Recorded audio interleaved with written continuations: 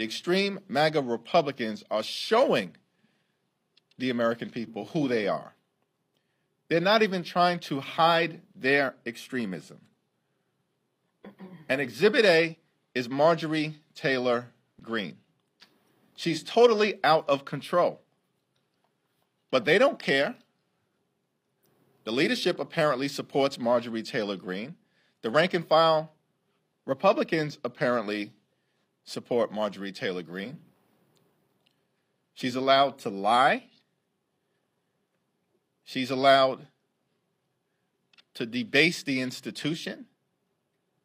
Apparently, Marjorie Taylor Greene is even allowed to elevate someone who appears to have engaged in espionage and treason against the United States of America.